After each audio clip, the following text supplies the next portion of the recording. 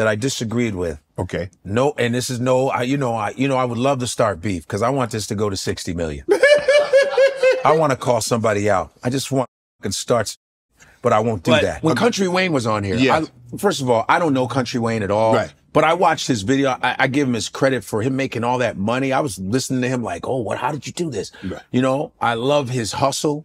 Smart dude. I mean, he making millions off of it. Wish I could. But he said one statement that I disagreed with, Country. I disagreed with you. What was the statement? I think he said, and if I'm wrong, you correct me. Okay.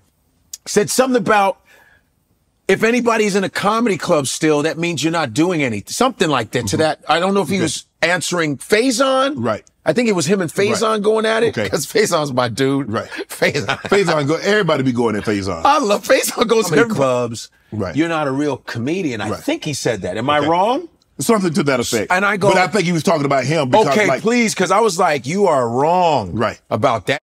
Right. I'm in the comedy clubs. DL's in the comedy clubs are still being built. There still comes to the comedy clubs. But I think what he was, I'm just saying, I might be misinterpreting No, I think what he was saying is that that's his only choice is to do those. The people that you mentioned can do arenas. They can do theaters. Yeah. He's saying that he probably, the only thing he can do is, I'm like, so what does that make me? Because it's not easy. First of all, told me, hey, this is a message for, shout out to Shannon Sharpe for representing me on his Club Shay Shay when Godfrey tried to come and say whatever. Well, Godfrey and all the other comedians who've been hating on me a long time, let me tell y'all something.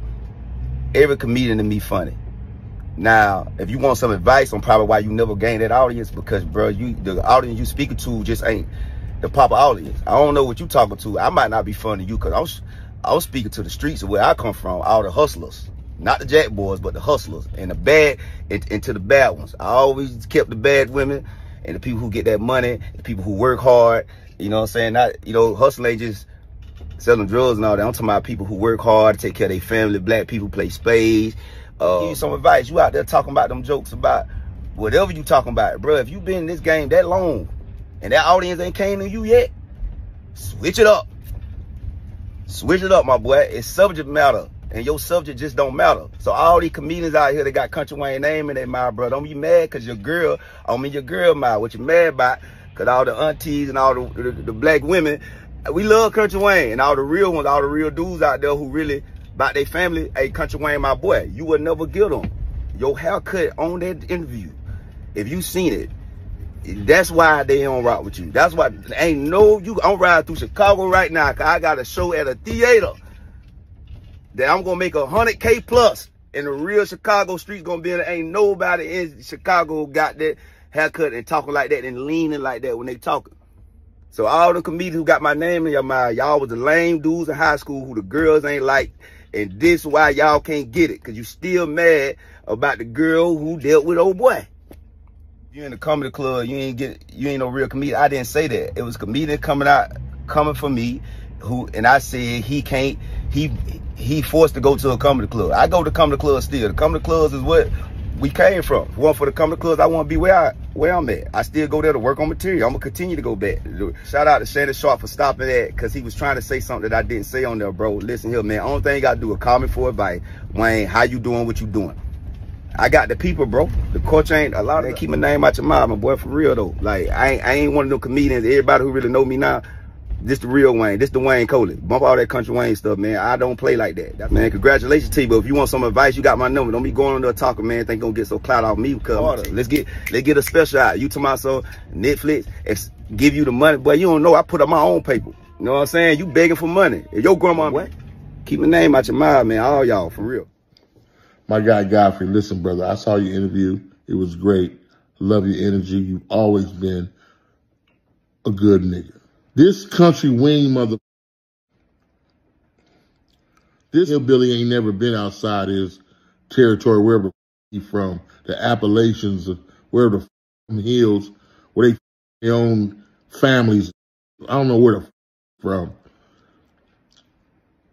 But if I see the nigga on stage, I'm snatching this nigga off. That's on Emerald.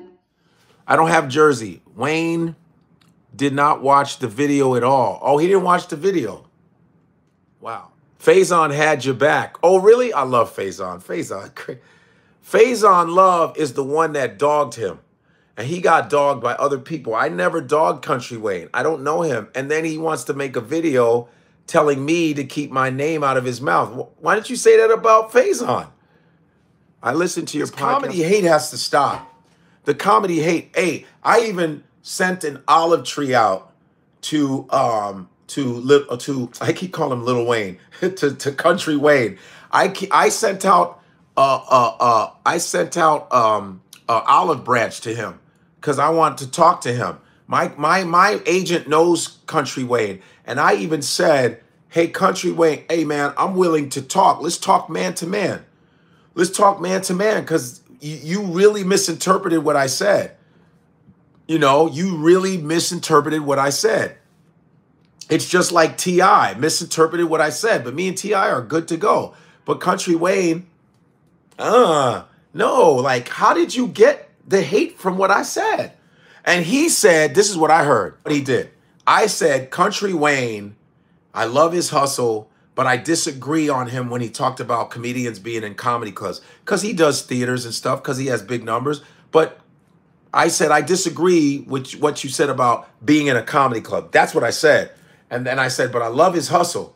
And then later on in the interview, I said, it's unfair that Netflix is giving specials to people who are not ready. I wasn't talking about Country Wayne. What I was saying was, first of all, Country Wayne paid for his own special, which is dope. He didn't wait on Netflix. He didn't wait on Showtime. He didn't wait on Amazon. He paid for his own special. I'm not even talking about him. I'm talking about the specials that Netflix pays for and puts these people on that are not even ready to do an hour. That is what I said. That's what I meant, because he paid for his own special. I am raising money to do my own special and pay for it so I can license it out. That's why I have a GoFundMe. That's why I want you guys to, Yo, it's Big Ant, the spokesman, man. We back. Another edition of Urban Politicians TV, UPTV. Make sure you stay on your pivot at all times, man. Had to come tap in, and I said it before, and I'll say it again. If you ain't already know, 2024 is most definitely a piece of the comedy world has become the comedian beef lane. After Cat Williams did the interview, kicked it off, set the whole internet on fire, got it all off his chest, held no punches back, called niggas out by name and direct. We seen a different little effect with people coming online, and every week or so, sometimes every other few days, we just see two comedians get in it. And it's no different right here when it comes to this new interview that just dropped on Shannon Sharpe podcast with comedian Godfrey, where he spoke on something that Country Wayne had said recently, where he was talking directly to Faizon Love. But he brought that up, as y'all see right there,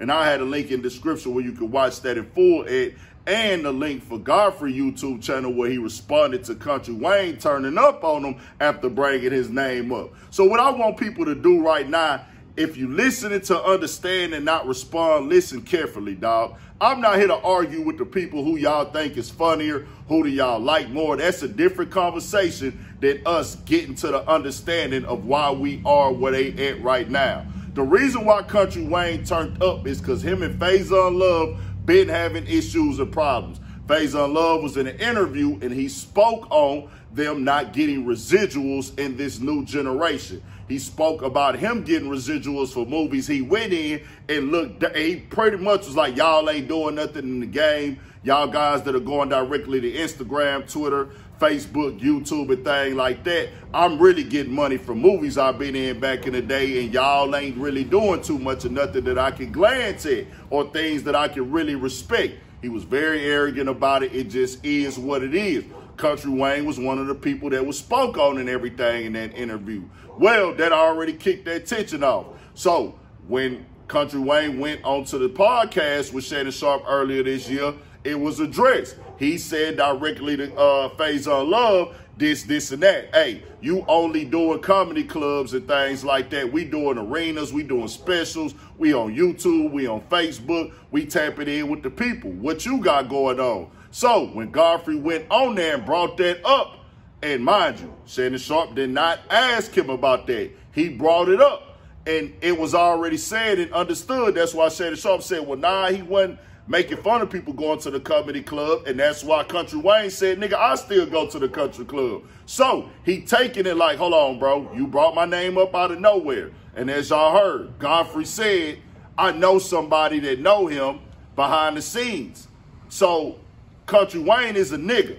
I think like a nigga too. I'm just keeping it 1,000. I'm not saying that Country Wayne needed to turn up and go crazy or nothing like that. That's his choice. But he thinking like, hold on, bro. You brought my name up in the interview. You wasn't asked about me. Then you spoke incorrectly on me and kind of insinuated that I possibly said something that I didn't say or mean. And then right after that conversation, right after that, in that same interview, the same clip, not even 2 minutes later, he's talking about Netflix specials. He's talking about comedians not being ready. And he's talking about the art of comedy. All of that is the same insinuation that kind of falls in line to what Faizon Love was already saying. So Country Wayne is looking like, hold on, you didn't call me. You didn't bring my name up. You rock with Faizon Love already. So, nigga, I'm really going to look at it as some underhand hating. Because if you had a problem with it, why wait to the interview to bring my name up when you could have got in contact with me? So even Godfrey said himself, hey, I know some people behind the scenes, so I'm like, well, there go your problem right there, Godfrey. You went to the internet and you did hit them directly. I'm not choosing a side. I'm just telling y'all I understand why I got to this point. People are going at Country Wayne or they going at this guy. I like to get the understanding of how it got here, the lack of communication behind the scenes where somebody could have reached out. It all started off with one person saying the nigga name publicly in a way that they don't like, and they got the right to respond. And 9 times out of 10, 2024, the energy is there for them to respond. I'm entertained by it, though. We all be looking into it. We all follow the comedians. I'm a nigga that grew up on comedy, nigga, my entire life since a baby. I grew up on a lot of the OGs. I like the new acts as well. But it does have to have a conversation where the game has changed. Now, if you want to have the art, I'm not trying to throw away the art of comedy. That ain't what I'm on of, hey, bro, let's forget what comedy really is. Those conversations need to be had because you don't want to ever lose the essence of being able to do a set. But if somebody else is born in this era, and Godfrey did say that, you know, it ain't their fault that they was born in a different era, but you got to watch how you say it at times and how you mix it in with other conversations, bro. So it ain't no beef. Godfrey even said, well, why he ain't going Faizon? He been winning at Faizon.